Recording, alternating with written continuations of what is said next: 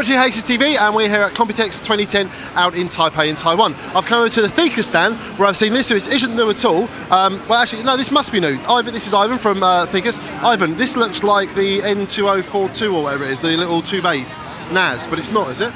No, actually, although it looks identical to our N0204 NAS, it is actually called the D0204 DAS. Direct attached storage. Direct attached storage. So that is basically like an external hard drive. That's correct. Okay. So what's special about this then? Because external hard drives have been around for a while. Okay.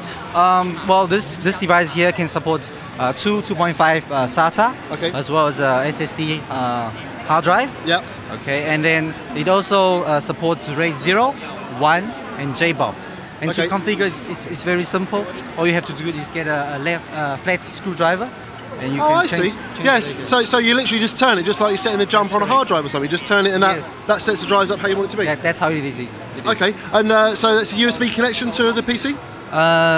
Yes, it is USB, but it is super speed USB 3.0. Ah, USB 3.0. Yes. So would you need? So that's what this is for. This is a USB 3 plug-in card for your Express port, is it? Actually, we are providing a USB 3.0 total solution package for those users who don't have USB 3.0 port on their computer, so they can buy the D0204 together with this. So they can install this on their computer and they can connect with our NAS. Okay, so when's it coming out? We expect this to be ready on the market end of June. And how much is it going to be? That we have to wait. 20 quid? 20 quid. 20 pound? 20 pound. Maybe times 5. Okay, all right, so there we go. That is the, Ivan, what was it called again? The D0204 DAS.